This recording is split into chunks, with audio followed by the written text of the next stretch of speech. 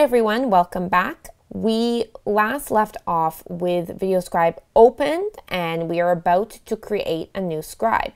Let's begin by looking at some of the different icons and options here in Videoscribe. So we're going to begin by naming the scribe. I've clicked the save icon and I'm going to create a name for this project. So let's call this Lesson 1. And I'm going to put this into a base folder called Videoscribe course.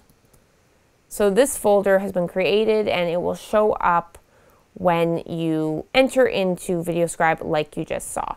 This icon here allows you to export a scribe file. We haven't created a scribe file yet, so we're not going to worry about that.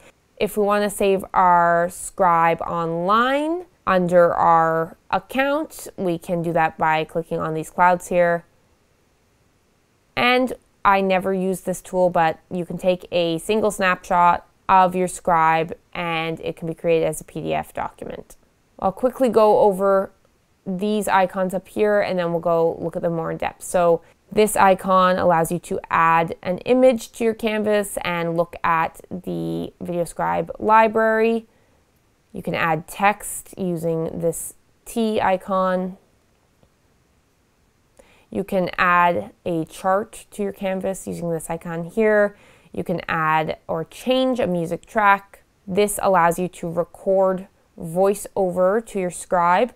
I don't like doing this because it limits your editing options for creating an awesome scribe, but I'll show you how to do it coming up, as well as how to import a voiceover that you've recorded in another software into the scribe. That's what I prefer to do.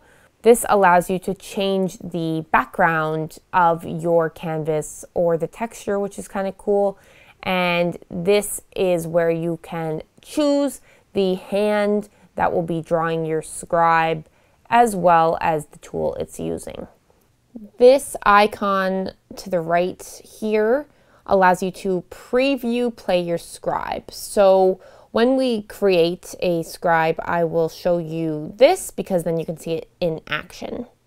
And this icon to the right of the preview icon allows you to publish, which is also known as rendering your scribe. So when you're ready to export your video, you can click on that. Again, we will look at that a little bit later on. Down here, this is the timeline where each of your elements will sit.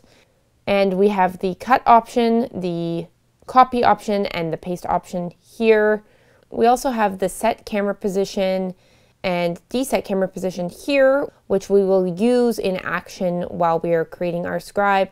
And then we have the eyeball, which you can turn on or off so that you can either see all the elements on your timeline on your canvas or not. Again, we will look at these in action coming up.